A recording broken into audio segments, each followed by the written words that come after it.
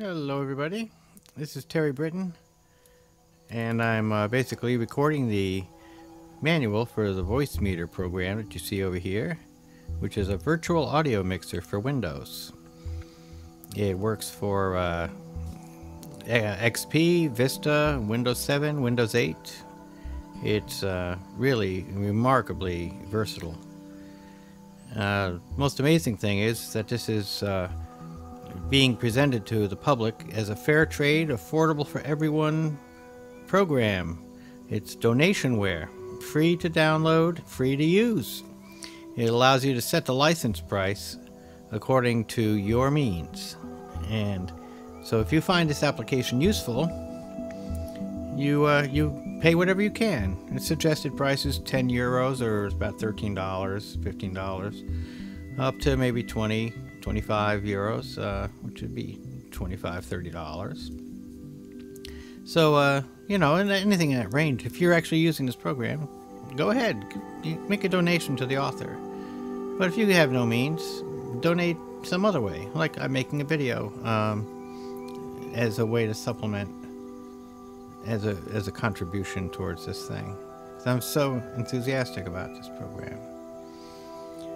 Well, let's see. Here we have this amazing program that basically has several strips and of inputs, well, 3 strips, 2 hardware inputs, and 1 virtual input in the 3rd position.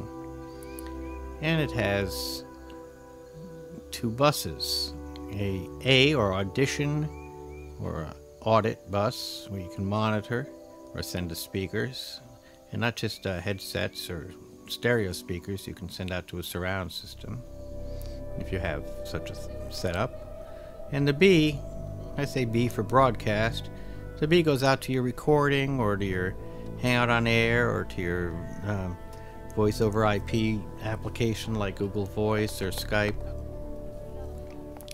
And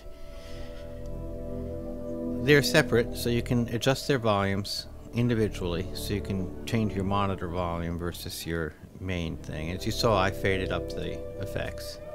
Now I've got the mic coming in over here in hardware input 1, and I'm not monitoring it because there's no need for me to hear it. You know, I can I can hear my voice just fine coming through my head.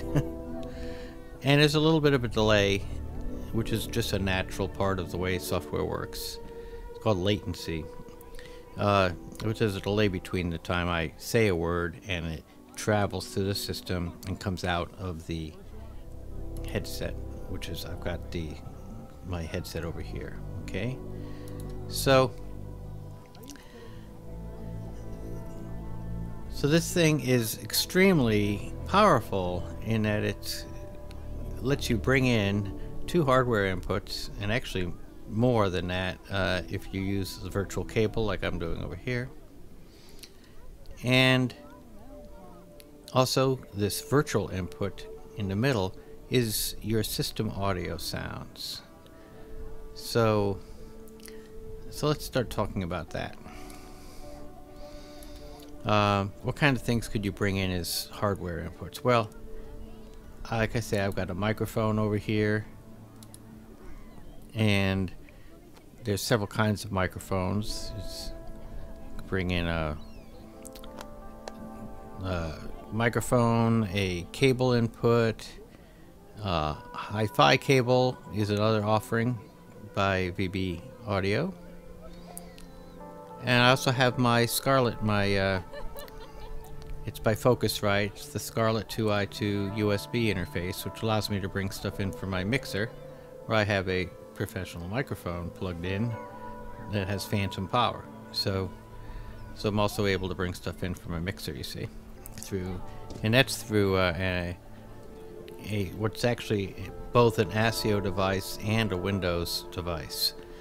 So bringing it in this way, I was able to bring it in as just a regular Windows device, but it does have the capability of sending signals in directly into the virtual input as an ASIO input also.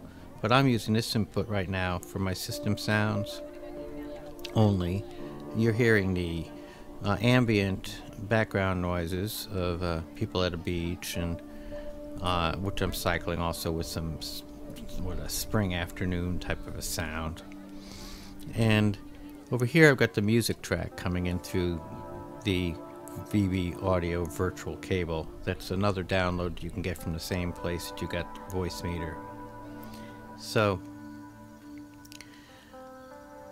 but the basics of mixing is that you bring in various hardware devices and virtual devices through software, and this can be browser playback also, like playing back the sound from your browser from the effects library at YouTube, for instance, or I downloaded these music beds that you're hearing right now, also from YouTube, but I'm playing the music with the Fubar music player that I've got directed to the cable. So it's coming in through here. This is actually the Fubar media player, and over here I've got Windows Media Player playing the ambient nature sounds and the beach, people at the beach sounds. So the general idea is you've got these slots coming in, and they go through these buses. The audition bus for monitoring. They go to the one of two outputs. And always set your A1 first, and then your A2. But A1, actually the master. It's the master that everything else is driven off of. Whatever you set to here, it becomes the master. So the B then becomes the broadcast output that goes out to your software, your recording software in this case, because that's where the sound for this video is coming from. Okay, so now we've covered the basics of mixing. Let's just talk a bit about this thing as being a virtual audio device. This thing is capable of bringing in signals of many, many different types. I've mentioned the ASIO capability. ASIO stands for Audio Stream Input Output, ASIO. And that's a computer sound card driver protocol that came from Steinberg, the people who made the Cubase digital audio workstation. And it provides really low latency, meaning very, very short delay from input to output. Low latency, high fidelity interface between a software application usually and a computer sound card. Now, a lot of digital audio workstations use ASIO in the Windows environment. So it's extremely clean, extremely fast, and it's your high-end audio interface. However, most devices that you bring into your machine are going to be more like my microphone, which has a WDM version, okay, for my interface, USB interface. Also my crappy Logitech microphone that I'm not using anymore, right over here. That's also got a WDM, and what WDM stands for is Windows Driver Model. It's a audio interface. It's handled by a protocol called Wasapi, which sounds cool, Wasapi. And sounds like some kind of mustard you eat with sushi, doesn't it? So Wasapi is the latest Microsoft audio functions library. It's the best audio performance with low latency in the Windows system besides ASIO. It's very good, but it's also got a couple of bugs. Wasapi came with a bug that made it kind of fall out of synchronization after a while, after an hour or so, and then you'd have to reset the engine. It became kind of a pain in the neck. Alright, well, then there's the KS, stands for kernel streaming, or direct kernel streaming, and that allows very low latency audio streaming, and that's been around since Windows XP, whereas WDM is started with Vista. Now it's really nice that you have this going back to XP, but not a whole lot of drivers were written to support the KS standard, so you have to check around. For instance, this microphone in my headset did have a WDM driver and an MME driver. We'll get to what that is in a second. But it didn't have a KS driver.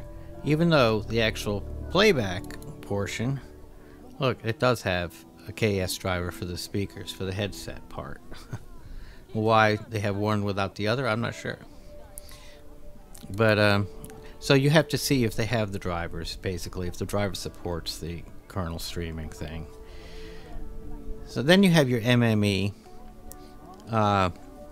which is the other very, very common thing. It's been around a long time. I think it came out in Windows 98 or something like that. It's been around for a long time. It was the first universal standardized Windows audio. So it's expected to work with just about anything that you could possibly connect. But it's got long latency times, long delay between the input and getting out again to your. So if you're monitoring your headset, it's taking a long time to get from your mouth through the system and to the earphones. That's why I don't even monitor mine, actually, because I hear my voice fine through my head. And unless I'm needing to hear it, like I'll need to hear it in a minute to demonstrate some of these other controls, but if you don't have to be monitoring your voice, well, turn that off. Don't listen to the voice over the headset, because there was always going to be an annoying delay. Even with ASIO, there'll be some delay. The other types that this supports that I just don't have any devices plugged in with drivers like that are the Wave RT and the DirectX drivers, and that's just another type of driver. If you have a device that's that kind, and it'll show up in the list if it's supported by that, and you'll be able to select it. So rule of thumb is try out your WDM, try to get that to work, mess around with the buffer settings, which I'll show you a little later, and try to get that to work. That's going to be your best bet for Windows since Vista. And the KS is going to be your second best because it's also very fast, very good latency. In fact, sometimes you can get even better lower latency with that than you can with WDM once in a while. It all depends on your configuration, though. It depends on the combination of elements that are in your system.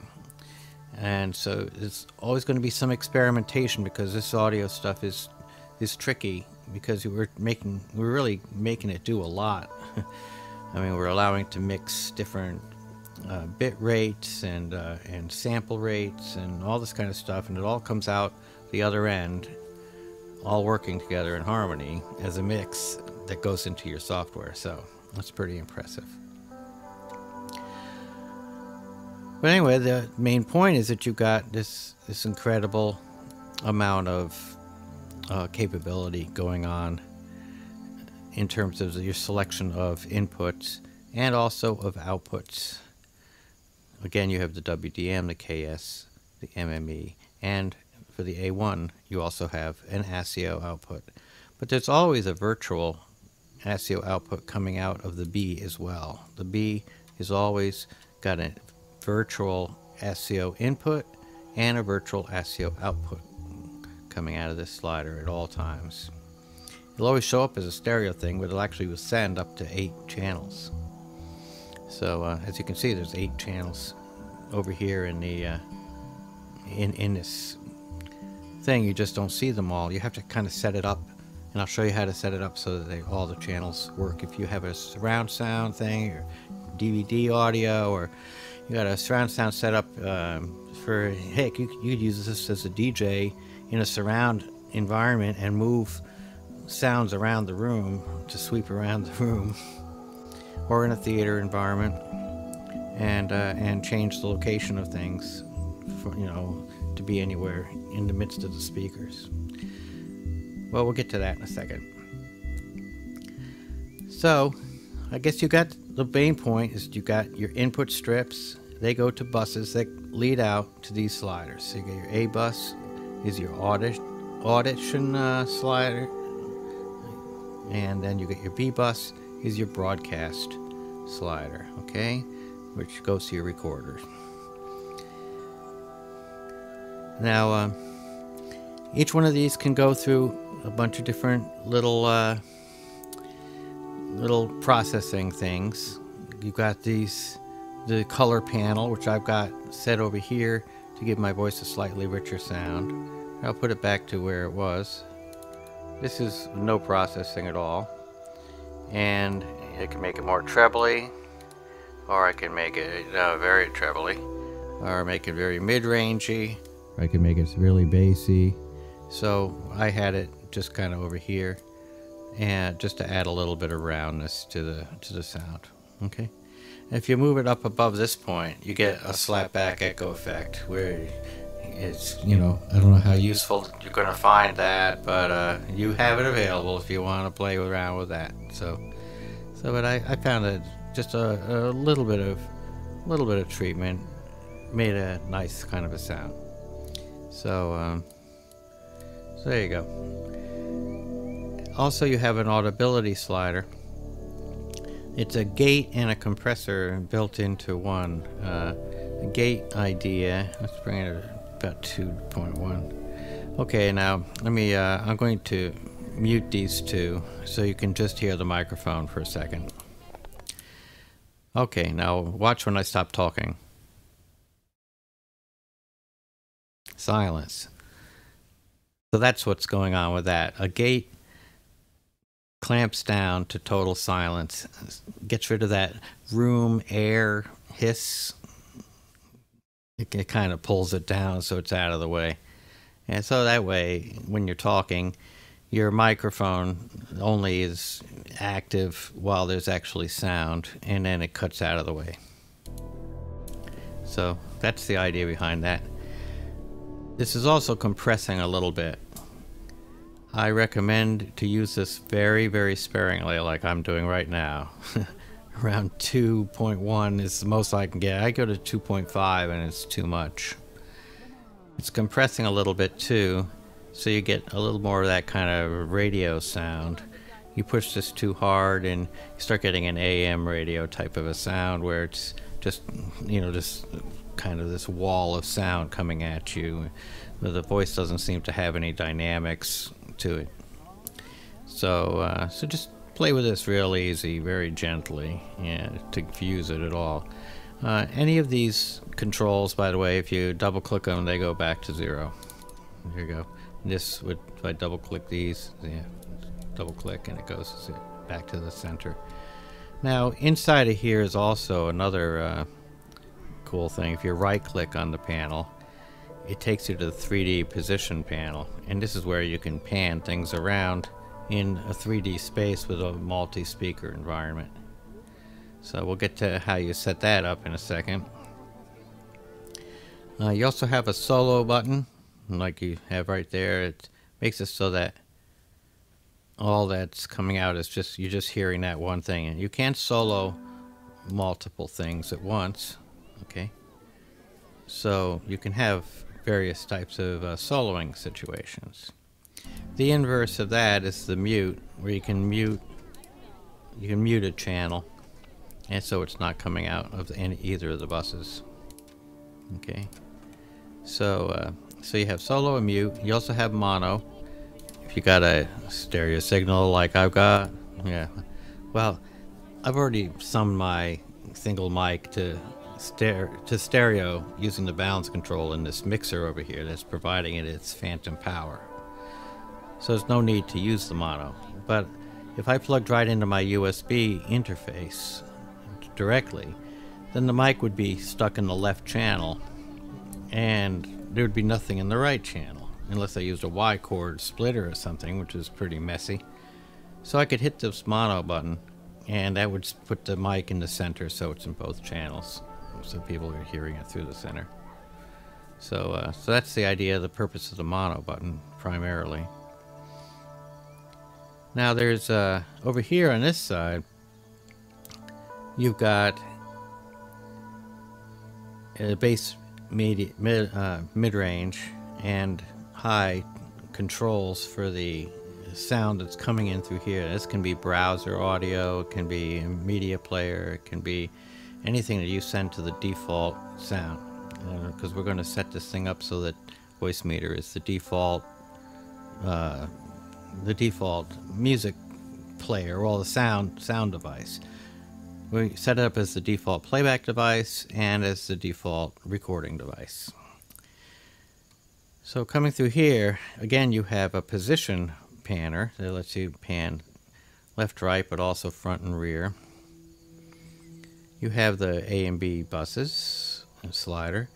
You have a solo and a mute, and you also have this funny little MC. Well, I think it's time for me to go ahead and show you some of what I'm talking about there. So let me bring up my my sound control. Now this is what you get to by right-clicking on your little speaker icon and selecting playback or recording devices. And if I go down here, I've got my Voicemeeter input. And the main idea is that you right-click on it, like I'm going to right-click on this, and you set as the default device and the default communication device. Obviously this is already set to that. You'll see a little green check mark. And I recommend setting it to the default for both communication and there we go, regular default device and default communication device. Then you go to recording and you do the same thing for that. Okay, so you get the green check mark, default device and default recording device. Then go back to playback, and with this highlighted, hit this configure button, and now you can see where you change it to stereo, quadraphonic, 5.1 surround, or 7.1 surround. This is where you set it up so that these positioning tools work.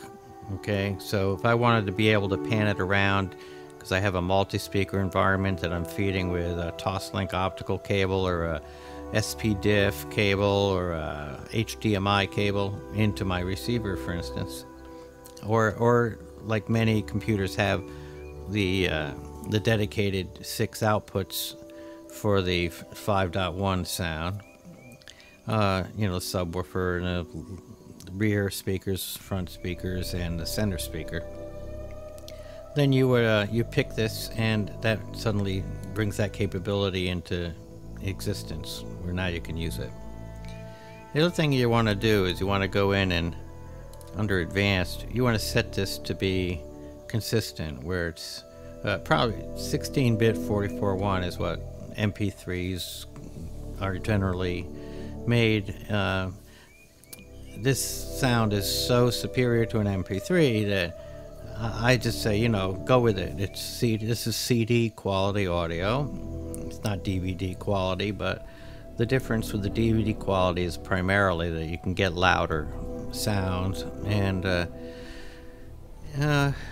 if you're recording something like pianos, we actually waited for the, you know, if you hit a chord and waited for the whole thing to fade out, then yeah, a DVD quality audio, you know, 24-bit 48K is going to let you have that, and the 24-bit's going to let you get way louder. The nice thing about 24 is there's less trouble with overloading on your mic. It's not going to be as big a problem because it lets you get so darn loud. I mean, we're talking jet engine stuff you can record. And if you're doing that kind of loud stuff, that's great. But if you're doing mostly normal music quality, you know, content and voice, then you really never hit these levels of volume where you need that kind of extension. And the 16-bit 44.1 takes up less hard drive space too, smaller files. And it's what the standard is for YouTube videos. That's what you gotta have for YouTube video, and CDs, of course. That's just the standard. Most MP3s you're going to make them from 16-bit 44. Now, if you're getting into an audiophile thing, you know, then mess around and learn some more how to use these other settings. I recommend probably having everything at the same setting is probably a good idea. In other words, all of your devices set up. If you go for 16-bit 44.1, set everything that way. Not necessarily though. Voicemeeter is very, very flexible, and it can take multiple devices. It's what they call a multi-point processing device. So if you got one device that's 48, another one's 44.1, one is 96, that's fine. They'll mix together. They'll work. They'll work just fine. But for some applications, you do definitely want to keep them all the same. And sometimes when you're messing with buffers or you're getting clicks and pops, sometimes one of the solutions might be to make some of your devices be the same bit rate and sample rate. Okay? So anyway, you've been notified about that now. I just wanted to let you know, because it can be a real pain. Now, if you do bring in the surround sound, most movies put all the voices, anything vocal, is in the center channel. So if you want to just hear the music, the movie soundtrack and the effects, then you can mute the center channel with this button right here. So that's what that is. That's the mute center button. So that's really pretty cool too. Okay, let's see. Let's move on. What else can we talk about? Well, we probably should cover the next phase of the manual. Really is step 1, step 2, step 3 of how to set this thing up. And the first step is always to set the A1 output device. It's the master off of which everything else runs. Okay, it's setting the primary clock off of which everything else is going to be working off of, and it also sets the latency from the buffer setting that you set for this device. So so here I've got a WDM, my headset set as the device, and then you click in here on top of the A and it opens up this thing. You also get to that from menu, system settings, options, and as you can see, my WDM, I've got it, the default is 512. When you open this thing up, it's going to be set to 512, but I had to fiddle around to get rid of all the clicks to make it so I never ever had any clicking or dropouts. I was getting little dropouts every so often because of my system, and it's unique to my system what my settings are going to have to be, just as it's unique to your system what your settings are going to have to be. So I clicked in here and I set 448 as the setting, and that worked, made everything work just great. Okay, I didn't have to touch these because I'm not using the WDM. I'm not using the MME or the KS anywhere. And as you see, I've got my preferred main sample rate is 44.1. And I'm using the normal engine mode, even though you do have a Swift mode that's an experimental mode that is supposed to help latency and clicks and pops and stuff if you get them. I'm going to be coming back to this dialogue in a second. But I did set, because this music content that you're hearing is at 48K sample rate, still 16-bit, but 48K, I went ahead and set my cable, which is WDM, but in the Windows settings, here, which I went and hit on myself, there we go. In the Windows settings, I set the cable input and output right here, and I went ahead and I set it to 48 because my music content's 48. So I figured I'd just let it get a smooth run in, and then let it convert once it comes into Voicemeeter.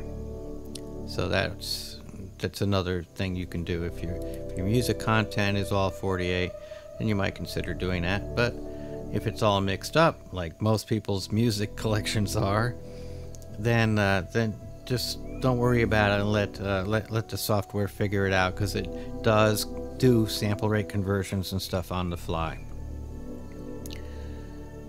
But I just wanted to let you see that this is a possibility. You have all these choices. And look at this particular device, this cable, has everything from 1 channel and 2 channel inputs, 16-bit and 24-bit, and all these different sampling rates. So, you get the versatility there. And it's just a matter of fiddling around with it and getting used to it so that you can make everything work. Okay, sample rates from 32K to 441, 48K, 88.2, and 96K, which is super high fidelity. It's all there. You can do it all. Plus, you got, but whatever you set in here, whatever this buffer is, keep in mind that's going to be the master buffer for your the setting, I should say. This will become the setting. Whatever you put your A1 to is going to be the setting for your ASIO devices as well for the latency. So that's pretty much where you'll be setting that. So the lower you can set it, the better for your ASIO devices down the road. Okay, so step number 2, after you've selected an input device, is to after you select an output device, and your A1 in particular, then you select an input device. And again, stick with WDM if you can make it work. Fiddle with the buffers and try to get it to work. And if not, though, go to KS or go to the MME, and eventually you'll find a setup that works with your equipment, and you can pretty much keep that in mind as far as those settings are concerned. Write it down and see if you can use them over and over again. In my case, I'm using WDM device for my Focusrite Scarlett USB interface. I'm using WDM for the cable, the virtual cable. Remember, it's a free download from same place you got Voicemeeter from. Just go to the very, very bottom of the page. You'll see the virtual cable, virtual audio cable link. And then I've got this set at the 4401 16-bit in the Windows dialog, which again I seem to have a love of closing this window for some reason. And that's double click here in advanced, and you see I have that set to 16-bit 44.1. Doesn't mean you can only send it 16-bit 44.1. It just means that that's the sample rate it's going to be sending out. Okay. Alrighty. Let's see. Now remember that if you can get the KS to work, that'd be great. KS sometimes can be better than WDM. The lower you can get the buffer, the better. So if KS is letting you go down to 256 or something like that, go for it. Go as low as you can go. If you can go to 128 and get away with it, and everything stays steady and stable, go for it. It's that's this A1 setting, and whatever device you set there. If I picked a KS device instead, I would be able to go to the system settings and set this buffering KS thing to as low as I can go without getting clicking and noise.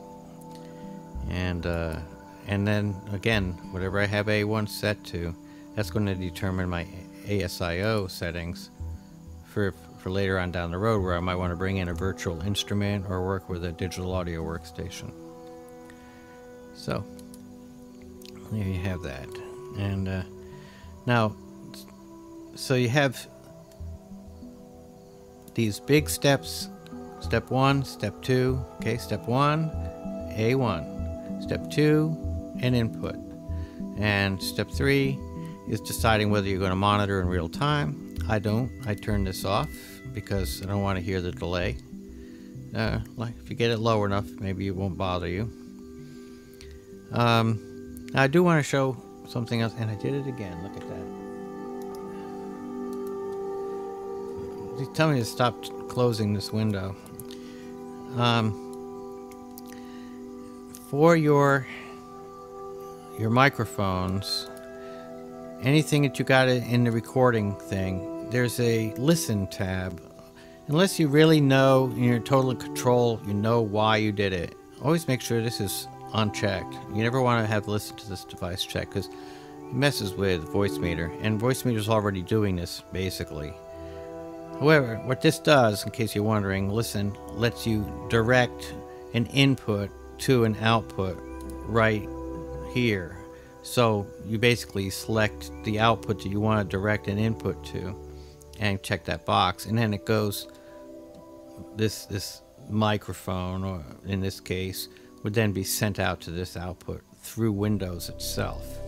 Now, one nice use of it that I can see is using these virtual audio cables, because you can get more than just the one. You get the one free one, but then he also offers 2 more that you can get and uses inputs. And you could send your, you could send 20 mics to a single one, because they act like a mixer. Or I could even send a second mic. Even though I've right now got a media player going to this, I could still send a second microphone, like the microphone I'm not using for my Logitech right here. I could still send that to the cable and try to use it. So let's go ahead and give it a try. We'll see if it works. Let's bring this out here. Here we are. Okay.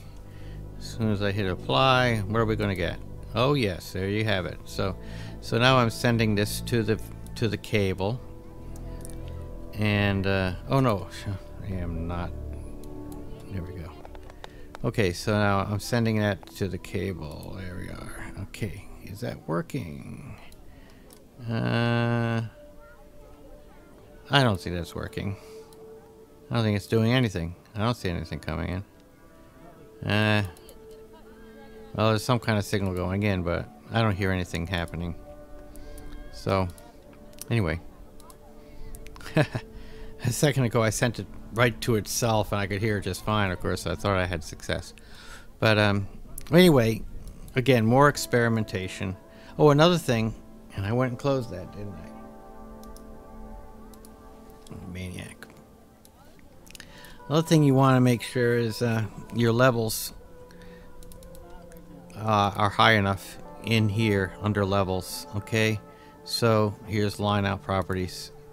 Okay, and want to make sure that I'm sorry, I had the wrong one. So right next to listen is levels. And make sure that is high enough, or at 100, so that you're sending all the signal to Voicemeeter that you can. Now, if you're overloading, turn it down a little bit. Okay, if you're consistently overloading, this is where you would trim it. Okay, this is your trim point. So anyway,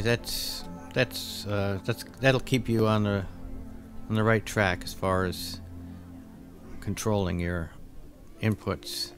So now you have step 3 is the setting, and I did it again.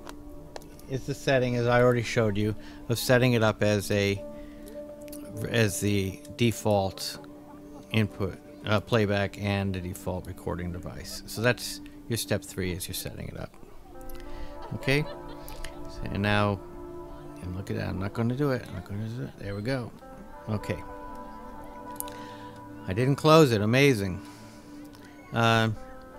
So now you can play your media player and everything through the virtual input. You can play browsers through you can play anything that plays back through the default playback device. Will play back through Voicemeeter and come in right here through this virtual input through this slider. And that includes DVD players and anything surround sound and stuff like that. If you've got that, if you have Voicemeeter configured, like I showed you, where you go to playback, click on it, hit configure, and pick the 5.1. Okay.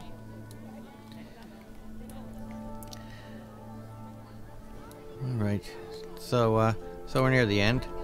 You got, so you have that virtual. By the way, if you're playing a DVD and you're going out to B, you will only see the 2 channels represented. If you go out to A, the meter changes to show all 6. That may change in the future, but right now you get 6 appearing in the A because they're figuring you're probably going out some digital output device to a receiver. Although, like I said, a lot of the computers have the 6 outputs for the analog outs to for 6 speakers for surround also. Anyway, you'll wind up with 6 meters here, just like you have over here. But although the B is sending 6, it only shows you the first 2. All right, as far as the metering is concerned. So let's see. Well, then he goes in. He shows you a bit about Skype input. Basically, in the manual, he's just mainly discussing the fact that several devices can select what the output device and the speaker, what the microphone and the speaker device is. So you can set Voicemeeter up as the microphone in any of those.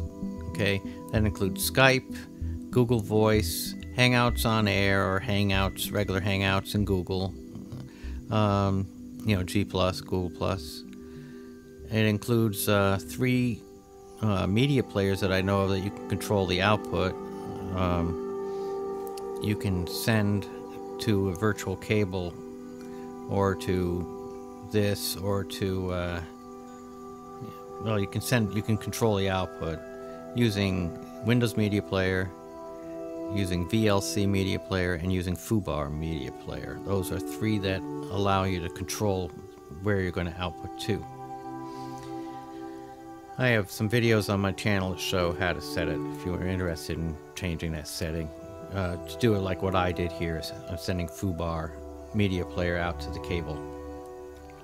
But similarly, you pick up the microphone as the Voicemeeter output, okay, the virtual output from the B, and you can also play back through the cable in Skype or in Google Voice or in Hangouts-On-Air. You can play back through the cable, and that way you can set it up so that you can be hearing the people that are talking without sending them talking back out to the show, themselves.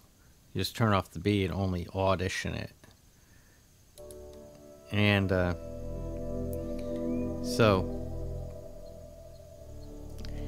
you just heard that sound disappeared, and so I could still hear it just fine. Well, that would be a similar scene if I sent Skype to this cable. I would bring it into Audition so I could hear the person's talking, but their talking wouldn't go back out to the broadcast. Just I would be in broadcast, and I could have system sounds also going out to the broadcast. See what I'm saying? Out to the Skype caller, or out to the Hangout-On-Air, a Google Voice call, any VoIP call that lets you select this kind of stuff.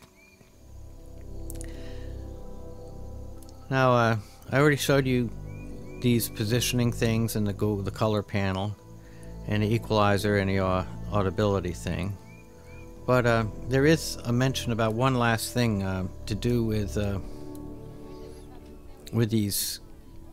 this system, because you can use it with Skype and stuff. So go to Communications, the Communications tab in here. It's right next to the playback and recording. Communications. Click it to do nothing when Windows detects communications activity. Because otherwise, if you're using this as Voicemeeter as your sound source for the calls, it's going to turn down the output of Voicemeeter unless you say do nothing. See, it's going to reduce the volume of other sounds. Well, what's it mean by other sounds? What's it know about other sounds? It doesn't know what you're doing. So just tell it to do nothing, and everything will be good. And it's recommended not to use built-in mics in a laptop because the sound is very bad in most built-in mics anyway. Plus you got the speakers usually right in the thing, and you're going to get feedback from the laptop into the mic. And although Skype and Hangouts have canceling circuitry that helps cancel out that feedback effect, it's still just not a good idea, and those mics are terrible anyhow. Okay, now like I said, you can connect an ASIO signal, an ASIO signal, which can be a virtual keyboard, or it can be a digital audio workstation with up to 8 channels for four different stereo outputs.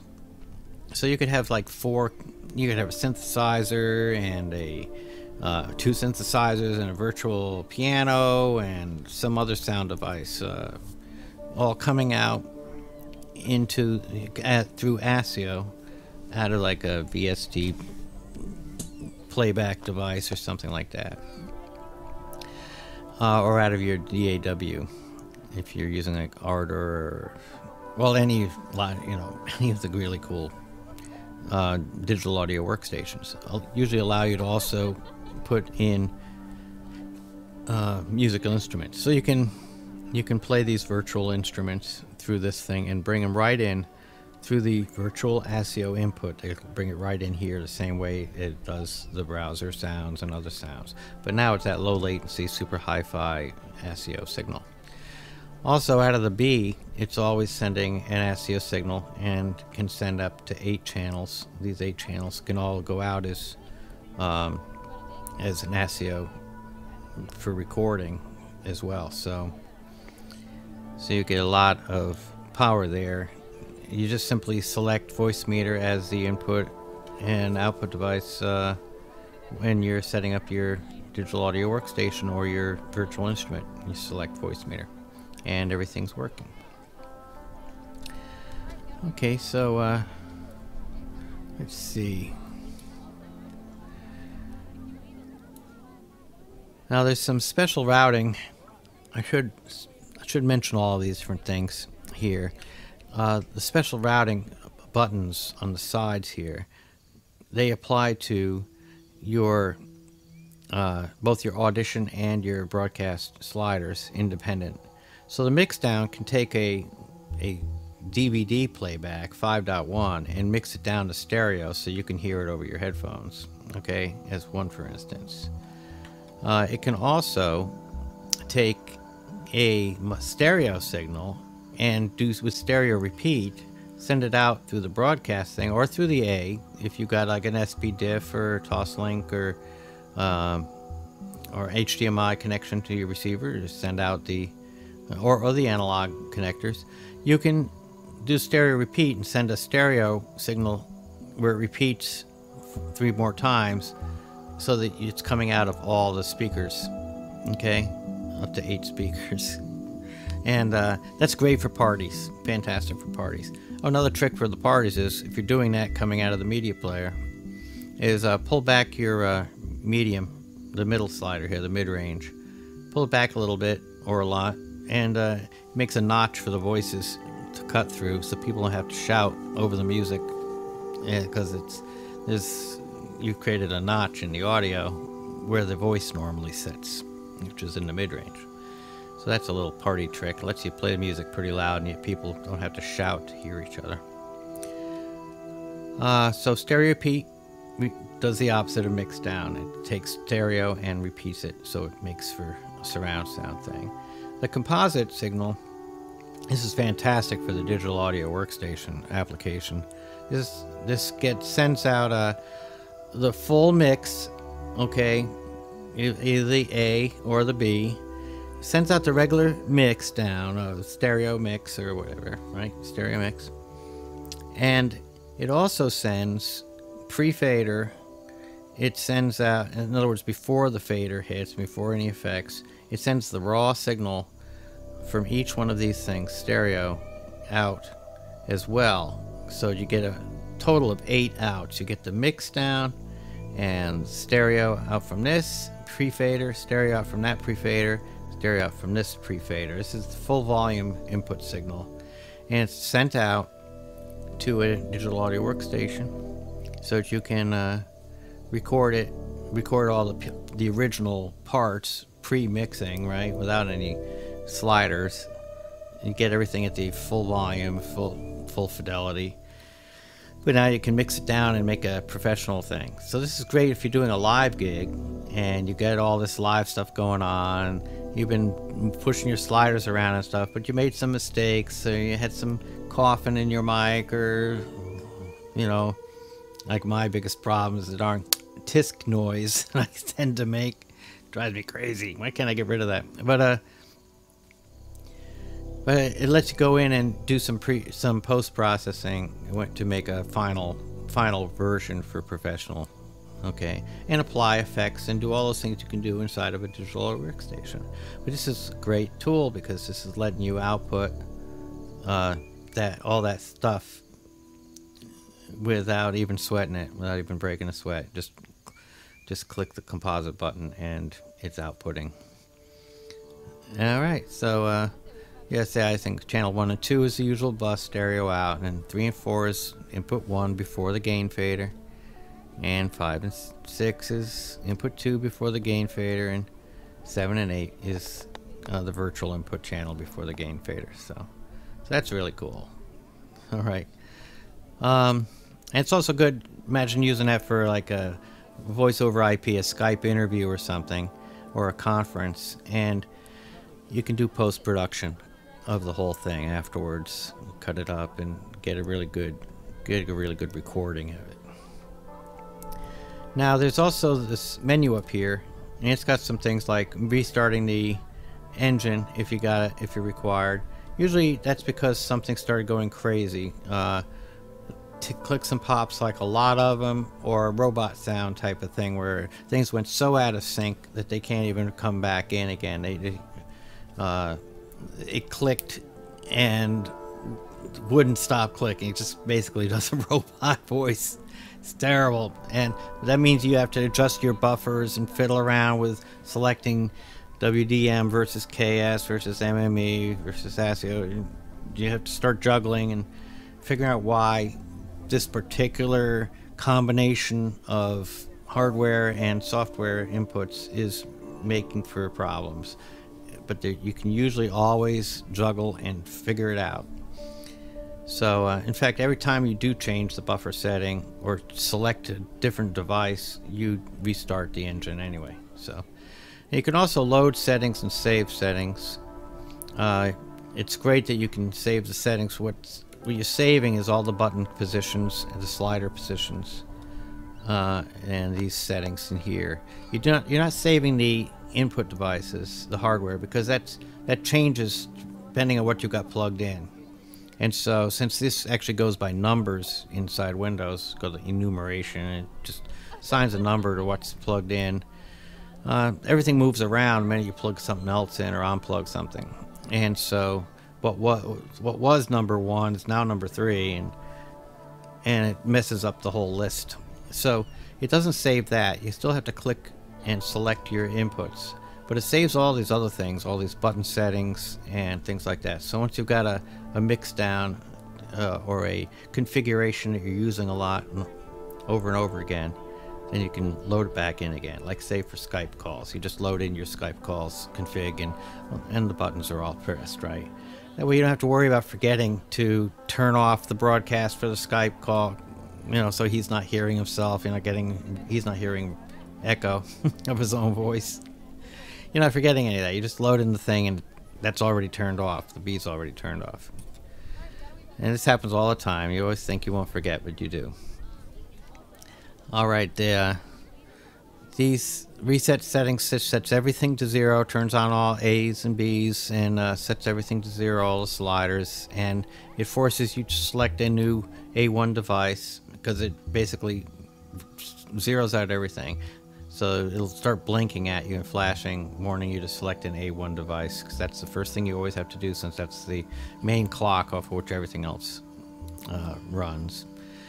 System tray lets you run the thing as startup, show app, and then it'll run in the system tray. You'll see a little icon for it. Show app on startup just means that when it starts up, it shows itself right away, and always visible just keeps it on top. So you can't wind up burying it under other windows.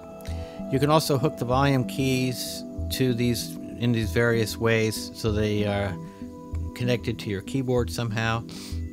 These two just are connecting to the normal keyboard, like volume control things, so you can connect your level of your output A or your level of your input to the volume control. Likewise, you can control these, same type of thing. Yeah, you've seen system settings now a few times. A new thing is MIDI mapping, and that lets you use a MIDI controller to actually control all the different sliders and things on here. And shutdown just shuts down Voicemeeter. So so that's the big stuff right there. Now I did want to go over. I'm going to skip over the case studies because they're covered by themselves in other videos that I've done. But I just wanted to talk a little bit more about this little thing right here. This is, like I was saying, changing these buffer settings can have a huge effect on whether you're getting clicks and pops or robot voices and all that kind of stuff. And it affects your A1 device primarily, okay? So you select your A1 your device, and if it's WDM, you fiddle with your buffers in here until you get a clean sound that's consistent and lasts a long time. If you pick the BKS device, then this is where you would set your buffer. You getting this? And so it's going to affect the A primary device. And if you had to go to MME, then you select it from here. You just click on it and it shows you a bunch of choices. You can select a preferred main sample rate, and that'll probably relate with whatever software that you're going to be outputting to. If you're making YouTube videos and stuff like I'm doing right now, you probably want 44.1 at the 16-bit. There's an engine mode of Swift that's an experiment to try to solve problems with some dropouts and clicks and pops and things. You can try it out if you're running into issues. Just try it. Also, this out A1, out A2, it's a synchro delay. It lets you set a certain amount of milliseconds to delay one signal so it matches the other. This is because the A1 and A2 get their signals completely independent of each other. And they can have different latencies, different delay times inherent in just the way they are. They're hardware. Okay? So you can slow down one basically so that it matches the other. And by adding some milliseconds of delay. And so that way the faster one is no longer faster. You've told it, no, hold off till you match the other one that's a little bit slower. And then they come out at the same time. So yeah, you're wrecking up your latency a little bit for the fast one. But now at least you have the things coming out of your headphones and out of your speakers at the same time. So that's what that is all about. You'll probably want to keep it a float 32 LSB for ASIO type, but it has the integer 32 LSB as well as a choice in case you find you need it. But that covers that. Let me just get a quick little sip.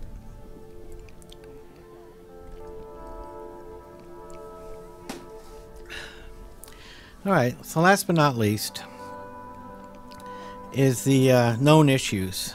Now, if you get the choppy sound, like I said, fiddle around with those buffer settings. If you got it while in WDM, mess with the buffer settings, try a higher buffer.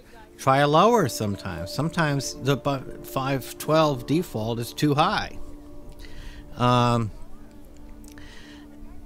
If you just can't find one, try the MME or the KS and see if you can get that to stabilize. Just some devices just don't seem to want to behave. Don't ask me why. I found that the microphone that's built into this thing was causing a lot of trouble. And the minute I retired this thing, all kinds of problems and clicks and robot things issues went away completely. So sometimes it's just a hardware issue. The only way to get around is retire the device. I'll put it, like I said, output A1 and A2 aren't always synchronized, and you can fix it the way I just showed you. If the stream stops and it can't even sound, no meters going, sometimes that's because you changed the configuration in the control panel, or you added a device, you tripped over your USB cord, unplugged something. And so it can't find your devices anymore, it has to reconfigure. Sometimes, usually, just restarting the audio engine will make it take a new look and refresh the order of the devices so that you can select them again. And that, or you can just reselect another audio device from the A1 or input 1 or whatever, and that'll restart the stream also automatically. But then if everything stops and is corrupted after working great for hours, well, it might be the Wasapi bug. And so, but it's already default. It's already set by default to try to defeat that. That's what this right here, WDM input exclusive mode set to no. That's the default, attempting to keep the Wasapi bug from making things going crazy. So, but anyway, the workaround is to disable that input thing like it's already done in default, or use MME or KS audio device on inputs instead of the WDM device driver. The funny thing is that using the WDM audio device on the output, it seems to work okay in any mode, even if it's an exclusive mode. So it's mostly is something to do with the effect on the inputs. Go figure. Anyway, so there you go. There's your hour-long webinar covering all these different aspects. I hope I covered everything and made it clear and kept it interesting enough that you now feel like you know everything you'll ever want to know about this program, at least enough to get it working and start having fun with it and exploiting the incredible capabilities that it's got. Okay, so good talking to you, and have fun experimenting. Take care now.